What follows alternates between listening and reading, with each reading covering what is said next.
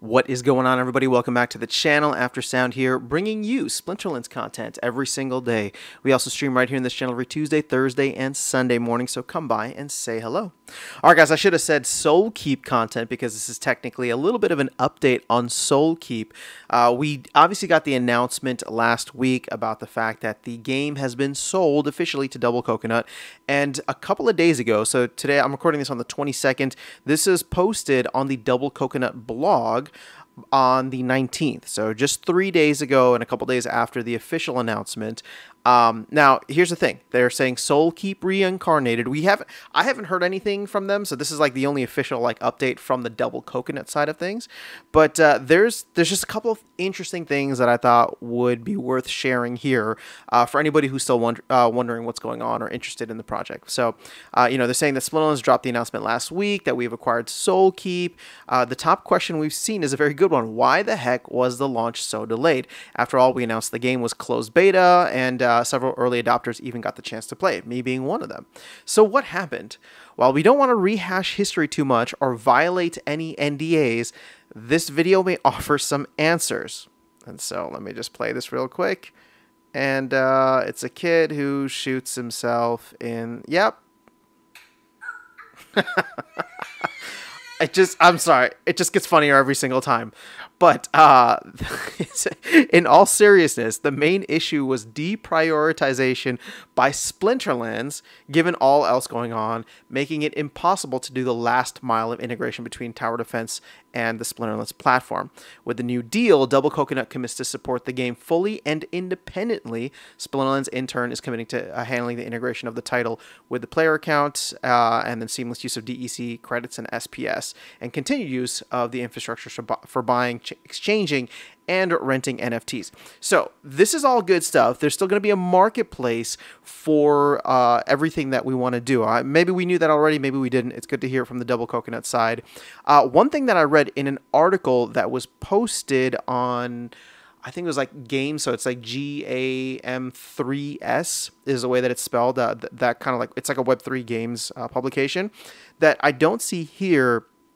And again, I don't know where they got their information. I'm just reporting what the news is reporting, right? They said simply that, or they said a factor of this was Splinterlands going through reorganization. So we know that that reorganization was announced in September, but obviously, I'm sure it didn't just happen in a vacuum. I'm sure it didn't just happen overnight. And when you think back through the fact that, this game was supposed to launch by the end of May, right? The last time we saw David from Double Coconut on the town hall was, I think, in April of 2023, saying that they were shooting for a late May. They were shooting for a late May launch of the game.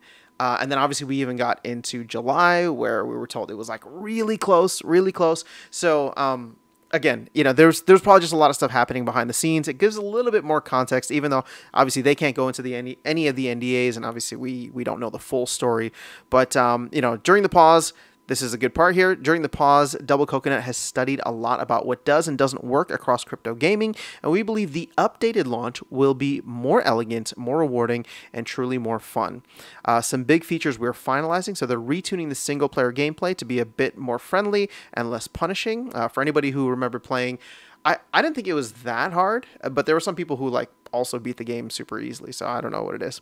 Clear and reasonable SPS rewards based on daily, asynchronous, and multiplayer tournaments. So that is actually really cool, because I don't know what we were expecting when it first came through, but obviously the extra time that the team has had, they have put in multiplayer tournaments, and there's, I don't know, this is going to be exciting to see how they end up doing the SPS rewards. Now keep in mind, we did vote on something in terms of the staking requirements for these rewards. I wonder how out of date that might be. I mean, as it stands, it should be that should be the law, right? Until it's changed, right? That's what we voted for. But I don't know if we're going to see something come up in the future, maybe with a different kind of play to earn model. Because when I see this, I'm just like, maybe it's not every game you play. Maybe it's every day based on the number of games and the number of other, a bunch of other factors. But either way, the multiplayer tournaments is what I wanted to focus on there. I think that's really cool because, tower defense can be something that is just single player. Every tower defense game I've played, I get super into it just myself. But the fact that we'll be able to do this with other people, make it more competitive, I think is really exciting. Huge value for existing pack holders with ability for new players to engage with the game at any level they wish by buying assets on the secondary market. So I'm curious about this. Obviously, they still owe, I think, like a hero or something like that for people who bought 500 packs during the presale. But now I'm wondering if there's going to be a benefit for holding packs right now. Now, this is not financial advice. I'm not saying to go buy out and buy packs. I'm not buying any more packs. I just thought that this was interesting, right? And we'll have to wait until there's a little bit more clarity on that. And then segmenting NFT/rewarded play from standard play, allowing the game to be launched eventually on iOS and Android to onboard non-crypto mass market players in a meaningful way. This is awesome because we've always said for Splinterlands, it'd be great if there was like a Web 2 version of this game. And, if you follow the channel, I'm really big on Parallel and how the fact that Parallel is like free to play. I think it's awesome if they'll be able to not just do a free-to-play, but also a mobile version of the game, get people excited, and then have a way for them to say, like, hey, if you really like the game, come check out the NFT, play-to-earn side of it. So you kind of get people to get their foot in the door that way, where they can easily start up without having to spend any money. And if they realize that they like it and that they want to continue on, this is, that to me is awesome. And I'm going to say something here that probably, a lot of people may not agree with, just because we saw the response after the announcement that people were like, oh, well, it's screwed now. Like, it's in Double Coconut's hands. What are they going to do? Like, there's no guarantees now, blah, blah, blah. Well, here's something that the, Splinterlands team would not have been able to do, and may not from a let's call it like a philosophical or principle standpoint. They don't want to do that with their current game, right? The trading card game. They don't want to make a free-to-play version because they say that devalues assets. Even though many people, including myself in the community, think that that would provide a ton of value in terms of getting people in the door. Well, now that this is going to Double Coconut owns it, and they say, we want to make a free-to-play version because we think that's going to be helpful to onboard the masses, as they say, the non-crypto masses. So I think that's a huge win for Soulkeep, and obviously it's going to end up being a huge one for the Splinterlands ecosystem if everything continues to use the SPS, DEC, and credit system. And then finally here, so when will this finally be open for business? We haven't announced a date yet, but we are pushing for this to be on the order of 2 to 3 months at most. Soon we will invite those who hold a large number of packs to try things out and give initial feedback. So maybe you should be buying packs right now if you want to be part of that initial thing. We have a lot more announcements coming, and we plan on our own channels for community involvement, customer support, yada yada yada. And then we're also going to bring back the weekly development blog. So that is really exciting. I am very pumped for Soulkeep. Again, I'm a fan of the tower defense genre. This is a great update from them. Again, I'm sure there's a lot of people who are jaded and feel burned out there that are going to look at this and say, yeah, show me something. And you're right. They got to show us something. But this is better than the silence we've heard for the last 8 months since July of last year. So I'm just looking forward to the fact that now Double Coconut owns it. They have a very vested interest in making it an amazing game. And yeah, I'm just looking forward to it. Let me see if I can actually pull up that blog. I'm curious. Oh yeah, so here it is, games.gg.